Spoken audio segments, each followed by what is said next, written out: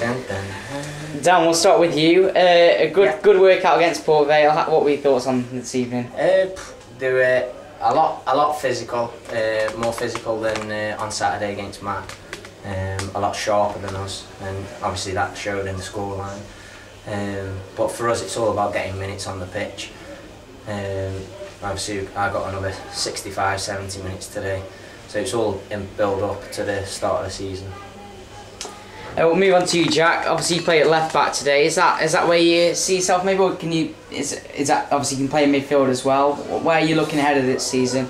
No, I mean I like left back. Obviously, I just want to be playing and enjoying it. Wherever Wardy or Ant Buckle want me to play, that's where I'm happy to play. So I mean, I'll play wherever. And the test against Vale and obviously Crewe next week as well. How can they benefit you as a team? Is it just a workout, or can it actually test your abilities and the way that the team's gelled as well? Well, I think obviously it is a workout, but obviously you can learn from watching and seeing how they play against us. Obviously it gives us time to gel as a team, and which is crucial going into the season.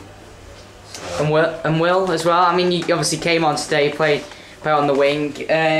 Again, obviously thrown into a game like that, is that difficult when you're thrown on so early in the game? I mean, yeah, it's difficult. They're a busy side, they're a top side pro obviously, but as many minutes I can get on the pitch, I'll relish it. I'll take everything that anyone says on board and take it into the next game.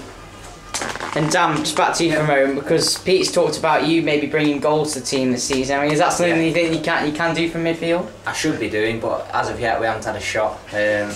So you know, there's plenty of work to be done there. But these games against the pro sides, they're all about getting minutes in on the pitch. Saturday will be a different test because obviously we should be expected to win that game. So for me, I'll be looking at getting further forward.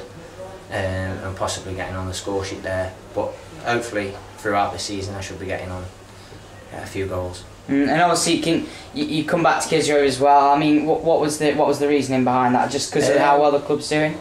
Well, yeah. Obviously last year I wasn't playing at this level, and Pete tried to sign me last year actually, and so again when I spoke to him this summer, and with everything that's going on in the club, it's a good opportunity for me. And it does help knowing I know most of the lads from previous times throughout football and stuff like that, so it's a good move for me, so look forward to things. And the same question to you really, Jack, coming back to Kidsgrove, a no-brainer really with the way that the club's looking to progress? Yeah, obviously you can see that obviously it's going in the right direction. Obviously looking at the pitch and the changing rooms, Vic's done a great job. Obviously like Skelton said, I've played with most of them before. So it's a no-brainer really.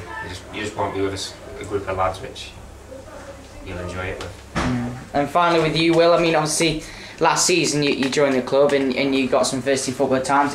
Is that something you're looking to do this season, try and progress and maybe get a starting place in some ways? Definitely. I'll be fighting for a place, yeah, but I mean, you look at the players we've got in the squad, everyone's fighting for a place, so we'll have to see how it goes. I've been moved to right mid, not so much used to it, but I'll be taking all the support I can and all the advice, and hopefully we can kick on with the ambitions that we've got with the club.